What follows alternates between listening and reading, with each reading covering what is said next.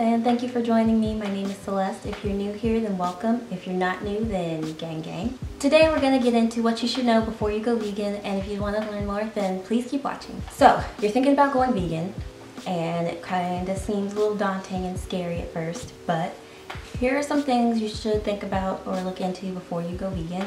The unknown is always scary, so I would say do your research. You know what foods you like, you know what foods you already eat. You can veganize those foods to make them more, so that you're more comfortable that way.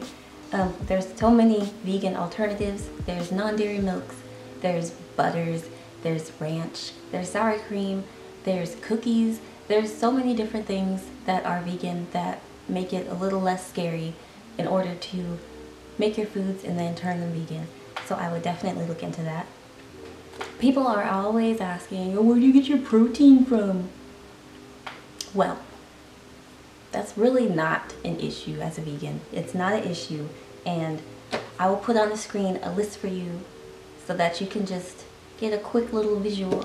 So spinach has protein, a lot of protein. Broccoli, spirulina, beans, duh. Peanut butter, tofu, nutritional yeast, chia seeds, chickpeas, lentils, quinoa. Like, there's so many different options for proteins. Protein is not an issue, so don't even worry about the protein part. Next up, since we're talking about protein, we may as well get into B12, which is another thing that people try to deter you from going vegan with. And I would say that that's also not an issue if you're worried. There's foods that are fortified in B12, and there's also supplements. I take a B12 I'll show you. I take one of those every morning with my breakfast, as well as vitamin D, just to make sure that that's handled and that's covered, and that's not a concern. I would make the argument that being vegan is not expensive. When you go shopping, I'm sure that the meat in your grocery bill is what takes up the bulk of your expenses when you're shopping. When you're vegan, the meat is not a concern. You're not even thinking about the meat. What does get you though are those alternatives I was talking about. So if you're someone who takes comfort in like the vegan bacons, or even like, I'll even say that the non-vegan equivalent is cheaper than its vegan counterpart. For example, a gallon of milk, a whole gallon of cow's milk at the grocery store, I'll say costs, I'm gonna round up and I'll say it costs $3.50. Half a gallon of oat milk would cost you $3.50. It's half a gallon, and it's still about the same amount. You see where I'm going? So there is that aspect to it, but I would still argue it's not more expensive. It would be about the same price. So don't let cost deter you from going vegan. It's about the same. It evens itself out.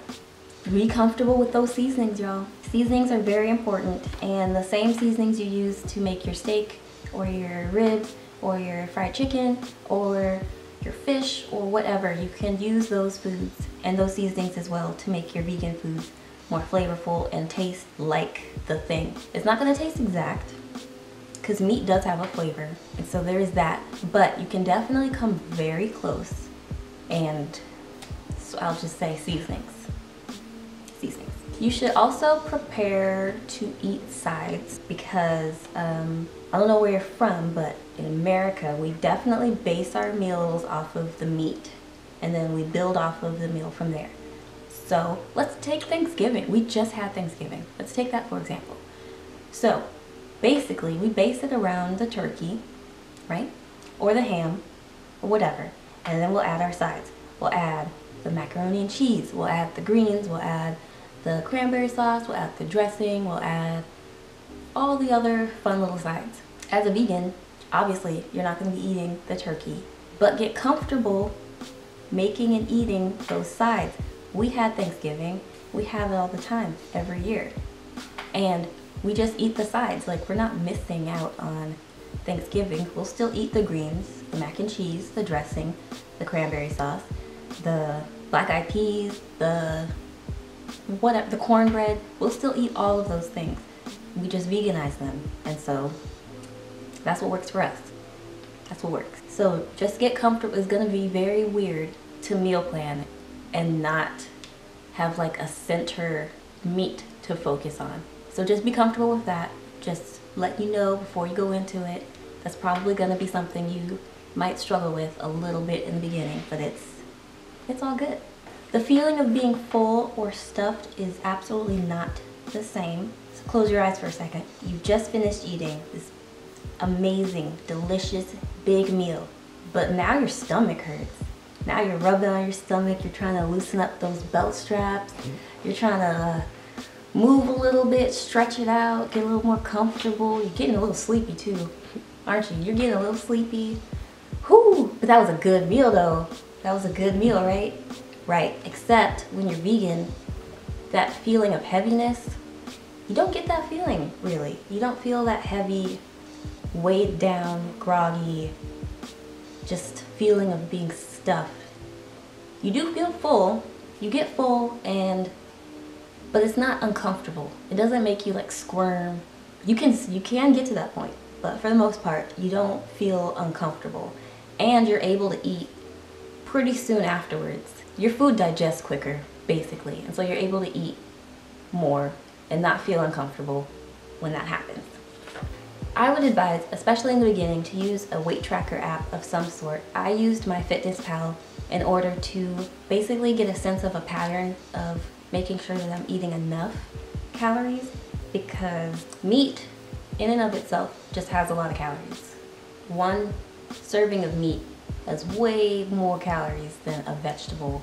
You're probably gonna feel like you're eating all day. You're eating all day, you still might be losing weight though, and it's like, what's happening? I would suggest using a weight tracker app just to see where your patterns lie. Do you need to get up earlier and start eating more? Do you need to incorporate more snacks? Do you need to incorporate more calorie-dense foods? I would say just to use a weight tracker app just to make sure that everything is fine and dandy. You may also, in the beginning, feel a little groggy and a little gross, I will say. You feel like you're doing all the good things. You're eating the vegetables, you're eating the fruits, you're vegan. Yes. You're vegan. Yes, good for you. But why 2 weeks into it am I just feeling like crap? Well, your body is detoxing a little bit. Your body will detox. It has to get used to the new lifestyle. So I would say you might feel a little groggy and disgusting at first, but if you stick with it and move past that point, then you will actually start to feel better. So keep that in mind. It does come to pass. The feeling will not last forever. It's just your body trying to get acclimated to the new way that you're going about things. It is absolutely okay for you to have setbacks. It's okay to go into it and then all of a sudden you succumbed to a craving. It's okay to decide that it's not for you right now. You've tried it for a little bit and you're just not feeling it right now. It's okay to start slow and not swan dive into it like me. Go into it knowing what you go into it for, whether it's for the environment, whether it's for animals, whether it's for your health, and don't let outsiders sway you or tell you what to do with your body, because it's your body, it's your journey. You're allowed to fumble, you're allowed to do whatever you need to do because it's your journey. And with that, thank you so much, you guys. I love you. Please give it a thumbs up if you want to see more videos like this. Then I have a few vegan-y videos. I have a few vegan videos if y'all want to check these out right here. And subscribe if you want more personable, likable, relatable, judge-free content from your girl. So I will see you on the next one, and y'all have a good day. Bye guys.